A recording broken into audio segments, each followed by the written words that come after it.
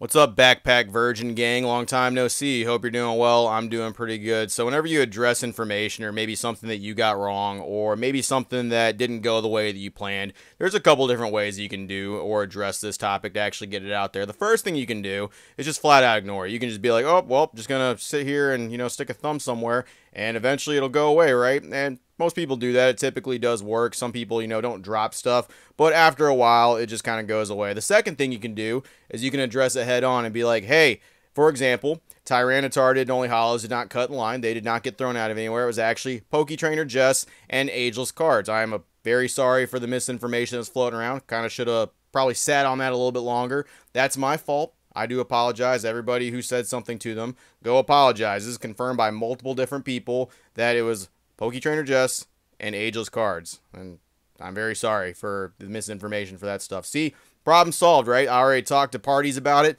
All good. Nobody wanted the video down. The third thing you can do, which is something that I think is something a little goofier, is you can just kind of triple down on things. You can kind of just go like, okay, I'm going to stick with this topic right here, and I'm going to stick with my stance on it, even though I know it's fucking wrong, even though I know it's just something that I'm wrong about. And our boy Seismic Shock TV, aka Dollar Store PokeRev, just, it's always something with this guy, and I'm going to rip into him a little bit, not for everything that happened. If you don't know, he opened a $200 tin. It was a Charizard EX tin from 2014-2016 era. It was the XY era for that stuff. And here's how that went. I'm just going to show you how that basically played out for him. So big shouts to them, but I also forgot to mention, if we don't pull an alt art in today's video, we are going to crack open none other than a Charizard EX10 from 2014. And yes, it has packs like Plasma Blast. It has, what is it, Furious Fist, and I believe it also has Flash Fire. Yeah, spoiler alert, he didn't pull an alt art, and he actually ended up having to open the tin.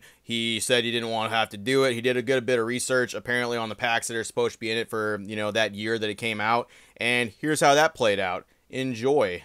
I did not want to open this. It is the 2014 Charizard EX10. This sticker right here tells me that the packs that I mentioned earlier actually has what we're looking for here. So let's do it, boys. Ripping the seal. Oh my gosh. I have literally never gotten a chance to open up this tin ever. So, oh my gosh, it's just like deteriorating. Just, that's it. Oof, this is such a good looking tin. I'm really hoping the right packs are in here. Oh no. Oh no, guys.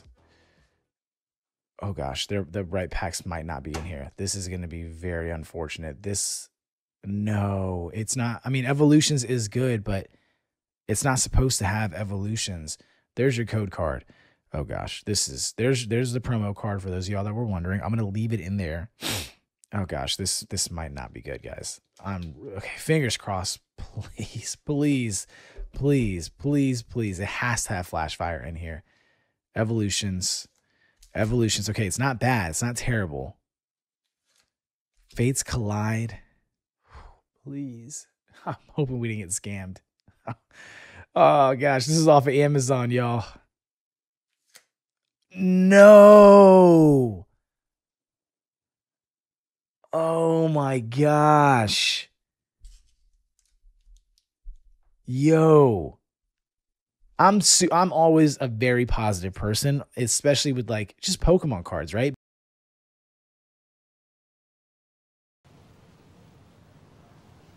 Right.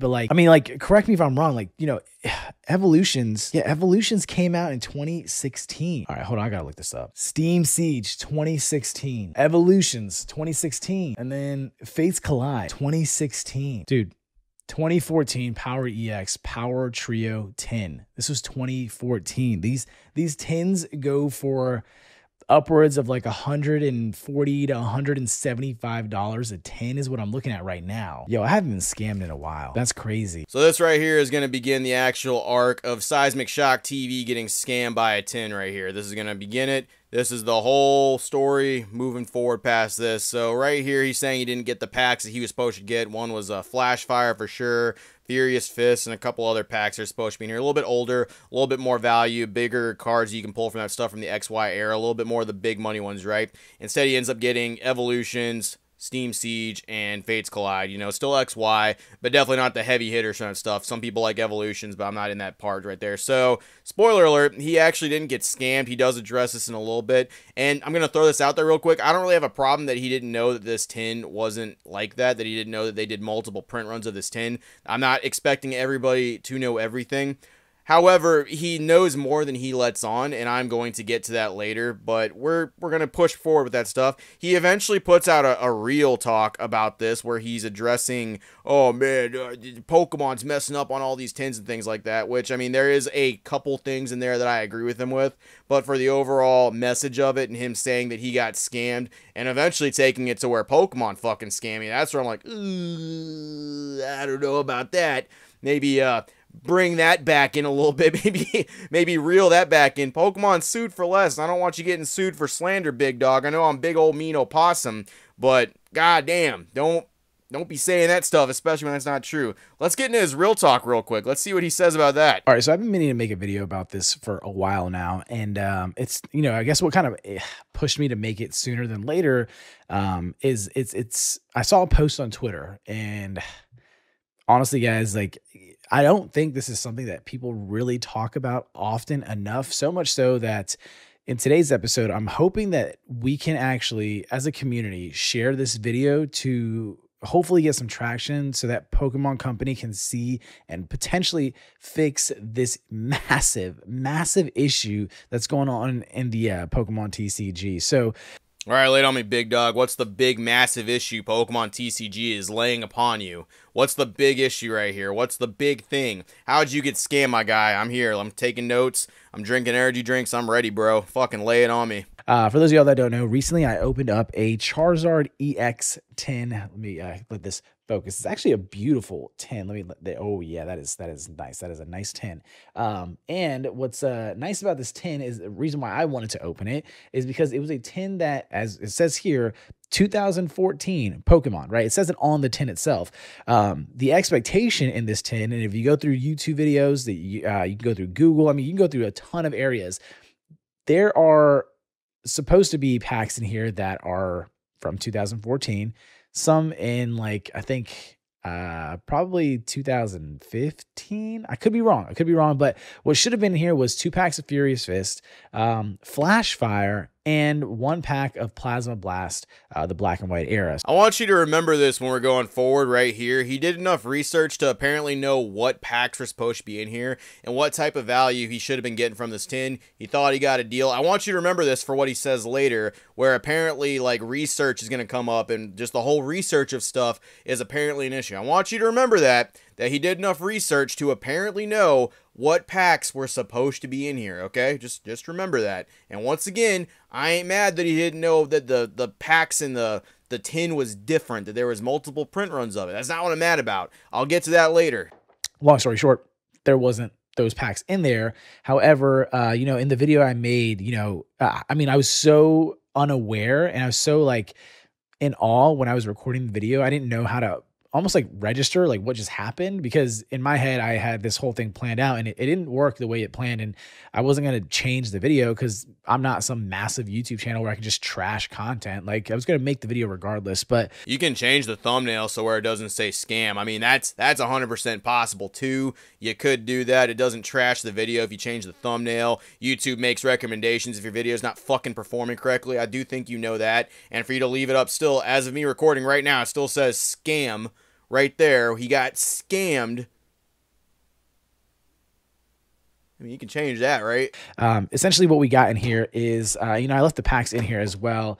We got 2 packs of Evolutions, and what else was it? 2 packs of Evolutions and Fates Collide, and yeah, Steam Siege. So y'all can hopefully, let me get this to focus real quick. This is definitely a different type of episode here. There's Evolutions, and then there's Fates Collide and Steam Siege, to say the least.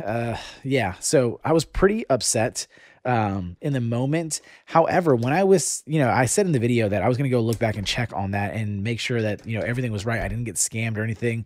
When I went back to go look, this tin does sell for upwards of $200. However, when I really thoroughly looked, there is a 2014 version, a 2016 version, and apparently there's a 2018 version. And some people were even saying there's a 2020 version. And in my head, I was like, okay, like, let's just take a step back for a second. I'm somewhat educated in the Pokemon world, TCG world. He's somewhat educated in the Pokemon TCG world. We can all, throw that out there, right? He's stating that himself. I'm not saying he knows everything. I'm not saying he knows fucking everything in the entire world, but keep this in mind. He is now aware that there is a 2014, a 16, and 18, and now he is aware that this particular tin has multiple print runs. This is going to come into play later, I promise. I'm telling you, not just yanking your dick. I've got somewhere I'm going with this. I hate when people like flex their tenure and how much they know about Pokemon as if like that, like the status like matters. It matters for when you're talking about things that matter to be educated on, but it doesn't, like, you're no better than somebody because you have been in the Pokemon hobby for so long. No, you're not any better than anybody, but you definitely know more if you've been around a little bit longer, and that's something that you can educate people with your YouTube platform for sure. Something that you failed to do here with your video, and something that's still happening with this video, especially with you talking right here. You're not educating anybody with this point blank period. You think you are. You think you're educating people on this stuff, but you're not. Instead, you're just kind of trying to rally an army and try to get people to go message Pokemon about how this isn't represented correctly.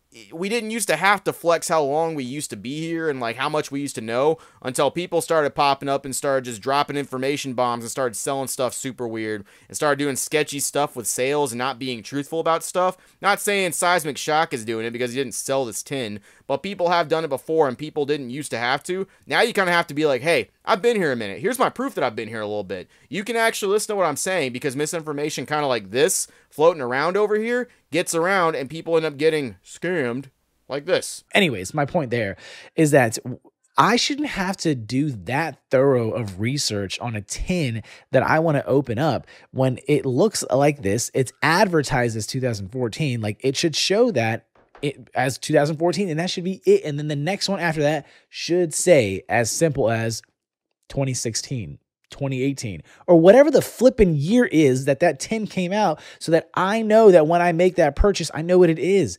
So one thing I will kind of agree with on Seismic is they definitely could at least update the year. I suppose that would make it a little bit easier. They do kind of do that, but it's not super obvious to people if you don't know. I will show you later what I mean. There is a way that you can kind of tell for some things, but it's not 100% unfair to ask them to maybe fix the label. That's kind of what I will get at here in a second. I do agree with them with that, especially for newer people. Maybe the label could say 2016, 2018 or something like that. They do put on the tin. Now, the reason they reuse this tin and the actual card and they cycle packs through is for two different reasons. One, they want to make sure people can actually get the product. You know, the product, right? Not the packs, but the actual tin that he's holding, the Charizard and the tin right there, that's a product. Some people actually want that tin. Some people actually want that Charizard. Now, the reason they don't just put the same old packs in there over and over and over again is because as the TCG moves forward, playable cards and playable sets in standard also change, and they need to accommodate not only to collectors and investors, but to players as well. They need to keep modern packs in there. So that's why you see with the 2016 reprint, there's 2016 packs in there. I don't think he has a problem with the fact there's 2016 packs in there. He's just confused on why he bought this actual box right here and it didn't have the packs he expected, and that's why. It's the product. They're cycling the product back through, but the packs are always going to be cycling in the TCG. That's what it is. And, you know, when I went back to go look at when I bought this, I think I mentioned I possibly got it from Amazon or eBay. I looked and it was eBay, and I thoroughly looked, and, you know, there was no knock on the seller. It said 2016. And I just was so unaware that I didn't realize, like, all you look for when you're doing research is this tin, right? You gotta be fucking kidding me. The actual eBay seller did all the research for you, put it out there, put the year that it came out, put all that stuff together. And like, you didn't go any step beyond that. You just looked at the tin and you were like, huh, that certainly doesn't happen with anything else. And I know you do that with other tins and other things in the future. Once again, I'll get to where he does research later for stuff and he's kind of picking and choosing things in the future. I'll get to that here in a second, okay? But right here, like, the seller did all the research for you and you're still, like, confused about that stuff you weren't looking at. That's your fault, okay? 110%, that's your fault. You had an actual, honest, truthful seller, which is not super common with stuff like this. Someone could have easily been like, oh, yeah, it's the 2014 fucking print, my guy. Plasma Blast and fucking Furious Fist right up your ass are in here. Like, they could have done that. Super easy. And they didn't. They actually hooked you up. That's That's some goofy shit that you didn't do enough research for that. And I'll oh my God, we'll keep going. And I was like, oh, I want to open up something that's kind of cool, a little bit older, something that could have some potential, like, and I wouldn't say vintage packs, but just older packs, stuff that I can actually afford too. And I was like, oh, this tin has this. You know, I think I saw like Primetime Pokemon open up the tin. And I was like, cool. Then I saw Unlisted Leaf. I was like, cool. So I think I watched 2 or 3 videos where it showed those packs that were in there. And then when I got it, evolutions. And then some people were like, oh, go check this video out of Unlisted Leaf. And it was like, I don't know, 7 years ago. And it showed evolutions in there. And I was like, yeah, that's not also what happened. His comment section really let him have it too. His comment section was going like, hey, yo, fool, this is not a scam. You have a reprint tin. You have one from 2016. The general public and the community knew what was going on with this tin before he did. And I want the knowledge gap right there to be abundantly clear. No, I'm not knocking him for the fact that he doesn't know specific things, but someone here is the actual YouTube page with 22,000 subs that wants to emulate other big PokeTubers, but doesn't really know the same amount of stuff. And this is kind of a reality check for the homie right here, that he doesn't know or think he knows as much about Pokemon and the actual cards and what gets distributed as much as he thinks he does. This is a nice little reality check for him. His comment section went there and ripped his balls right off and was like, hey, fool, you're being kind of dumb. And he doesn't really mention that at all in this video. I kind of think that's a little funny. Like, people were telling you to go check out a video, but people were also straight up telling you, like, yo, man, you got this wrong. This is a reprint tin, dude. Well, that's so annoying. Like, why should I have to, as somebody in the hobby, go really analyze, like, oh, it has the exact same promo card, exact same tin, exact same information on the back of the tin, but there's different packs, and you just have to know what year it was made, even though there's nothing on here that states that this is the year that it was made.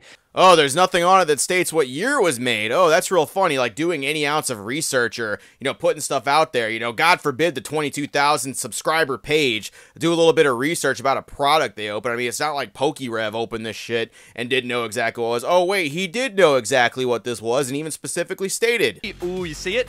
It's the Blastoise. We have a 2014 Power Trio tin featuring Blastoise. So the Power Trio could be either Blastoise, Charizard, or Venusaur. We got the Blastoise one. But here's the thing. Okay, see how it says 2014 down there? This is actually a really big risk because they reused these tins. They had a ton of them laying around empty, and they reused them like a couple years later. I want to say maybe 2016. So this is the thing, right? There could be older packs in here. Or there could be still old packs, but not as old as the original one. So this was a complete gamble for $200 tin. Either way, there should be old stuff in here. So we do have, to start it off here, a Blastoise EX. Beautiful card, as well as a code card. Ooh, but is that what I think it is? It has to be. Yes, we have an Evolutions booster pack. So that's really good, but I think we might actually have the 2016 version of this. Because Evolutions came out in 2016, so they wouldn't have been in here if it was 2014. We also do have another Evolutions pack, so these two are really nice. Moving on, we do have a Fates Collide, which isn't too bad. It's a pretty solid one. Oh, but then we do have the Steve Siege. Oh, no, I think we got a 2016 tin. So definitely that's one thing to look out for, guys. If you do end up picking up one of these, just be careful. Even though it says 2014 on the Power Trio tins, you might get a 2016 tin, which you might even be more likely to get a 2016 tin. I don't really know. All right, I'm behind the camera real quick. I'm going to show you something. So check this out. I have the exact same tin right here. This is something that we got, I think, in 2017 or 18. It's one of those years, right? Now, this tin right here is the exact same one. It's labeled the exact same way and all that stuff. And if you look right here, like where it actually says it, let me see if I can get it to focus. It does indeed say 2014 Pokemon, you know, 1995, 2014. However, if you look all the way at that bottom line, right down there, right at the bottom, where it says K16, see 16 right there? You see where it says that right there? Let me see if I can get it to focus. Can I get it focus? Bring it back a little bit. K16 right there. Right at the very end. Made in China K16. That is when it was made. This is a 2016 model of the tin right there. That's something that you're supposed to be looking for when you're ever checking that stuff out. Now, people are going to tell me that maybe, oh, maybe he didn't know about this stuff, right? Maybe he didn't know. Nah. We'll get to that here in a second.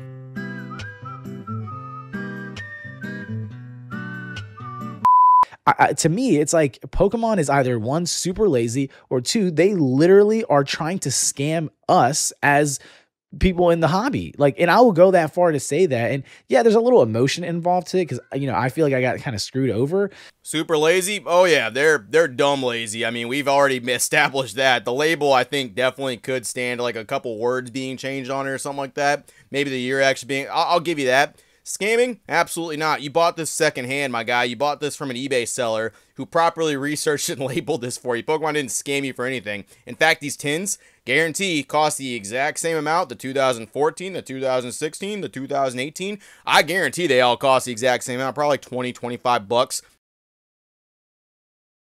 You know, to keep up with the moving packs and what's actually projected for value. See, as tins do get older, yes, the packs do get sought after a little bit more, and people do tend to want those tins a little bit more. I will agree with you on that, but when Pokemon themselves are selling them, that if the price themselves didn't change, that like, if you were missing like packs, if it was like 2 packs in there, and they were consistently putting 2 packs all across like a 4-pack tin, sure, man, scammed all day. They fucked you right up the ass. They got you good. But until they do that, the packs are changing to stay with the current TCG standard. That's what's going on with that. But it really is something that Pokemon needs to fix. That's such a huge it's such a misleading thing.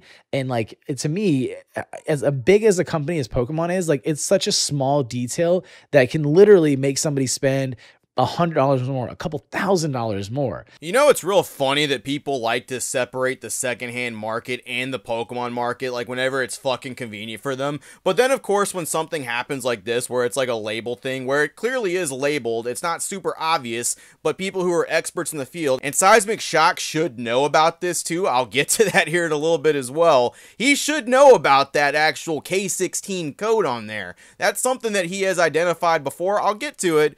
Like, you literally like blaming Pokemon for a secondhand market sale is your fault, my guy. No one made you buy this tin for fucking $200. That's the seller's fault for mislabeling it. Say it was a 2018 and it had team up packs and it's worth like fucking $75, but they sold it for a $200 because it was labeled 2014.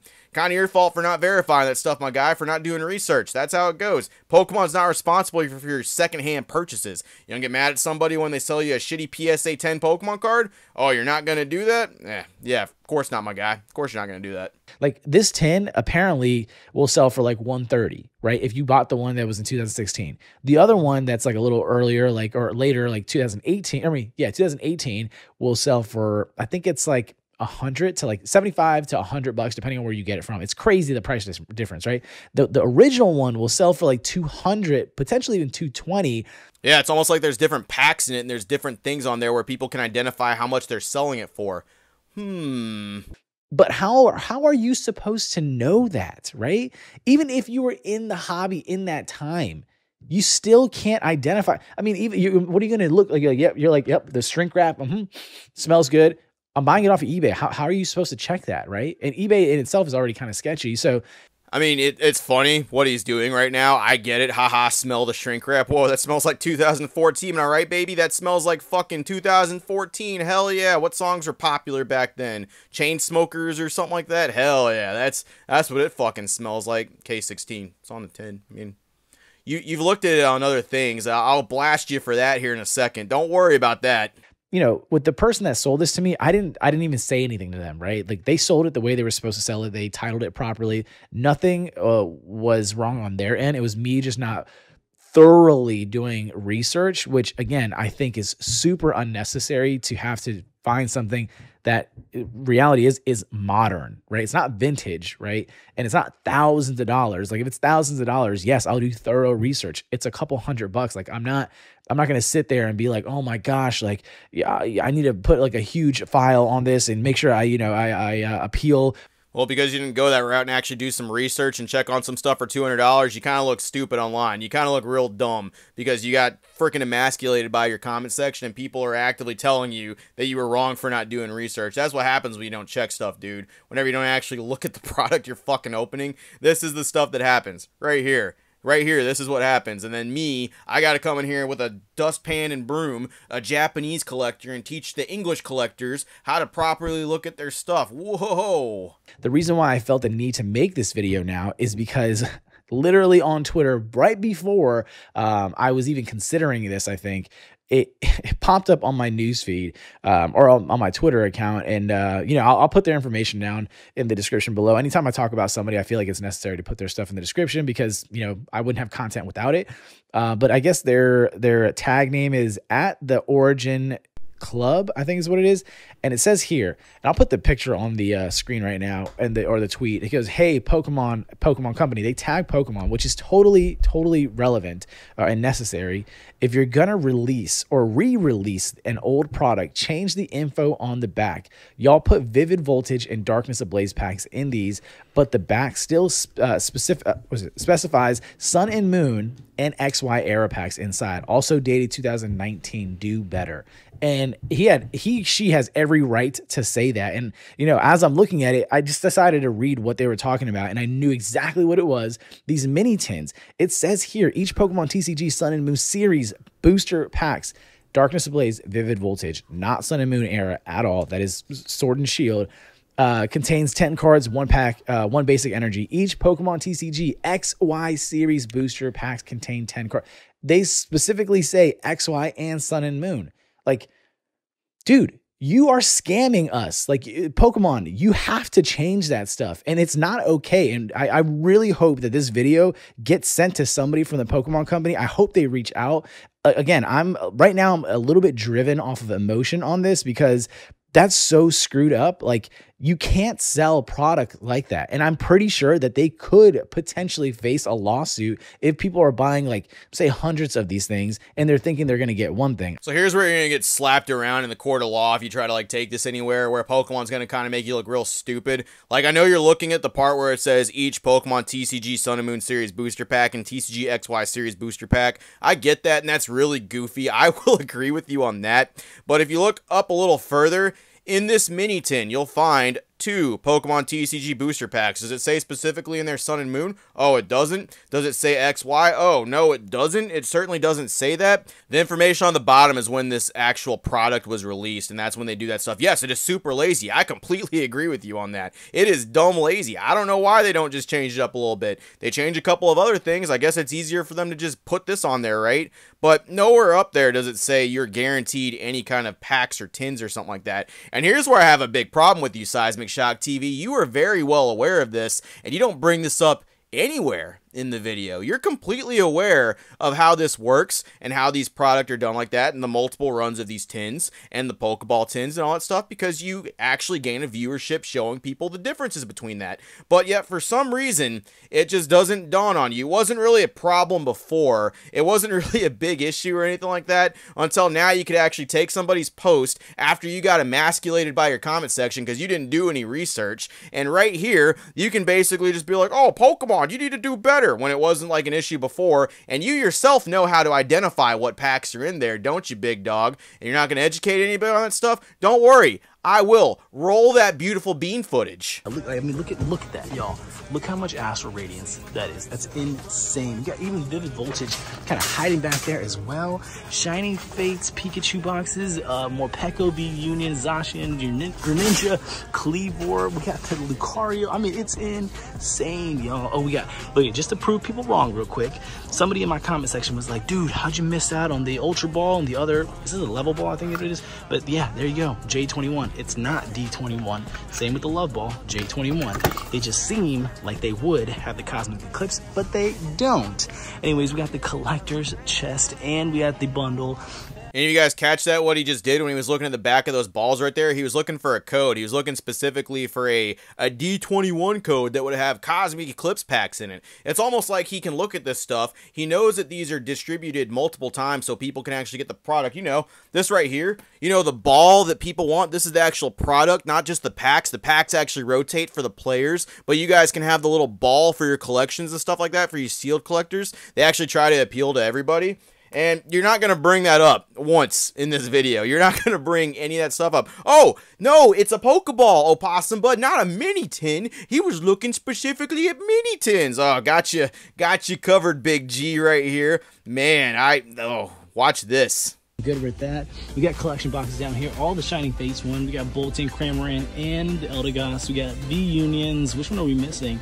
No, we got all 3 except for the more Peko one. But yeah, Dragonite box and Hoopa V. So Not bad at all. I think I'm just gonna stick to grabbing some single evolving skies. Like, again, guys, and I think these are actually up on Pokemon Center right now. If you guys check the website, you can probably get these for like $3.99, potentially $4.50, somewhere in that range. But yeah, these are selling not for $5.58. These are probably gonna be selling for $4.49 a pack at Walmart. So I don't know. I don't know how many we're gonna pick up, but we definitely are gonna pick up some evolving skies. Oh, wait, I lied.